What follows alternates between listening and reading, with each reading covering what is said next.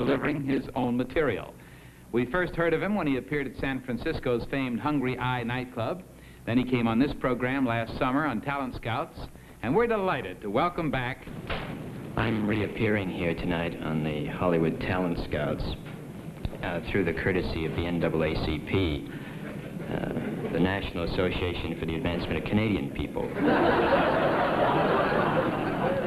I belong to a minority group that needs an organization to help us, because I remember when I first came down from Canada, I called an agent and I said, "Hi, my name is John Barbour and I'm down here from Canada. I'm looking for representation." He said, "Are you white?" And I said, "Yes." He says, "That's no good." I said, "I'm half Jewish." He said, "That used to be good."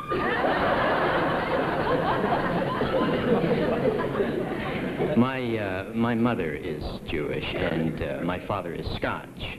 As a youngster, my dad said he could mix anything with Scotch.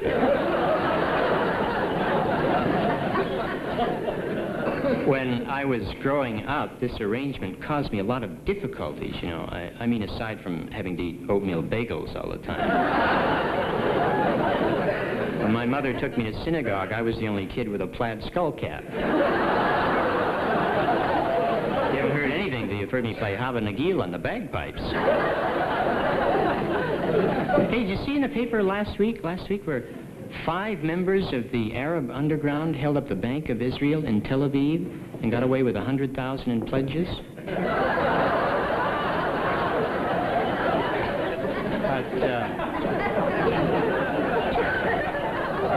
I don't have a great deal of money. Canadians don't have much money, but I allow myself one luxury in life. I drive an American automobile. It's a $15,000 1963 Lemon. That's how much I've put into it. I've had the car for 2 months, but my mechanics had it for 2 years. And, you know, I used to hear in Canada that American cars were timed to fall apart, but that's not true. There's no set time. They can go at any minute. Now, already, I'm using a quart of oil a day just to keep the doors. The paint's the original color, aluminum. The only thing that works in my car now is the lighter. That gives off a constant flame. It's got an automatic choke. You get in, you automatically choke. Of course, I wouldn't say that it smokes a lot, but the other day I pulled into a gas station, which is unusual because ordinarily I'm being pushed.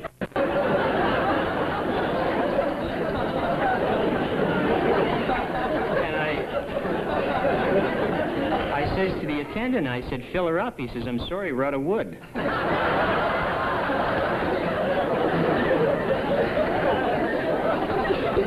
I drink when I drive. Otherwise, I'd never get in. But when I get a little more money, what I'd like to see is this new sports car that Detroit is making next year that they feel is going to be a very big seller in places like Bogalusa, Louisiana. The new Imperial Wizard. It only comes in white. And under the hood, nothing.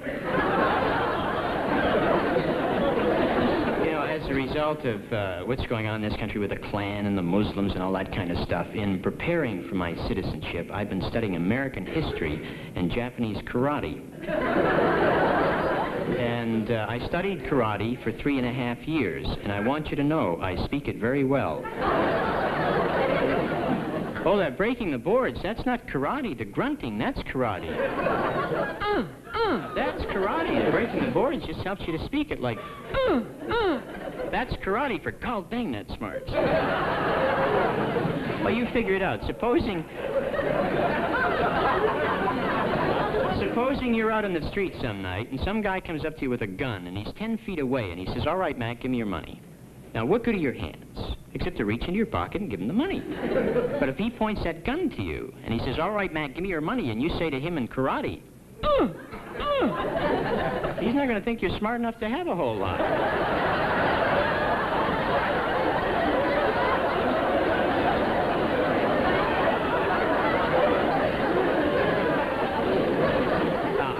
I don't know how many of you are really familiar with karate, but I'll show you something. In karate, this is the stance you assume right after you've been kicked.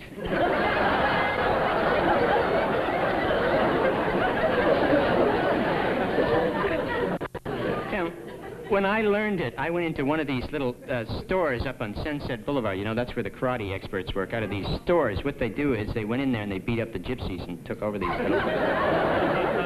But fortunately, I never really had to use what I learned, except one night out at UCLA, I was addressing a freedom rally out there, and I was jumped by 6 pacifists. What these guys didn't realize was that I had truthfully learned how to split a 4.5-inch pine board with my bare foot. And when they jumped me, they really beat me. Just couldn't get my shoes and socks off. But I truthfully am studying to become a citizen, and I am anxiously looking forward to that day. My brother is already a citizen, and he says that's a day he will never forget, because that was the day he was drafted.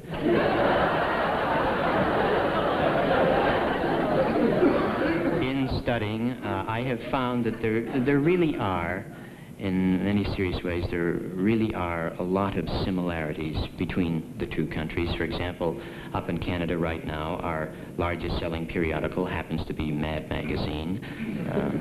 Down here you call it Time. And I have noticed that Canada's provinces are a lot like some of your states, in that you cannot vote if you're illiterate, but you can get elected.